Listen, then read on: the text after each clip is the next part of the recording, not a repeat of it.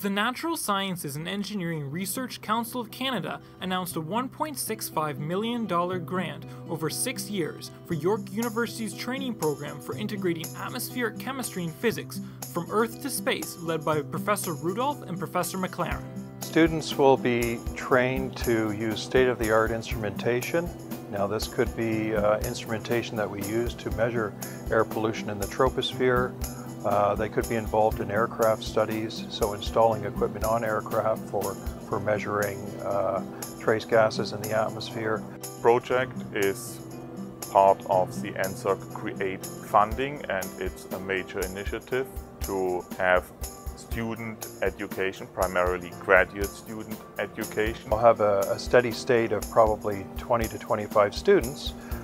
These could be graduate students or postdocs or undergraduate students that are in the program. This is an opportunity for students to conduct work that goes beyond the standard research they're doing in graduate studies. We're tying together the research areas of atmospheric chemistry and atmospheric physics. And this will create a better student who is better prepared to tackle some of the problems of tomorrow in the atmosphere.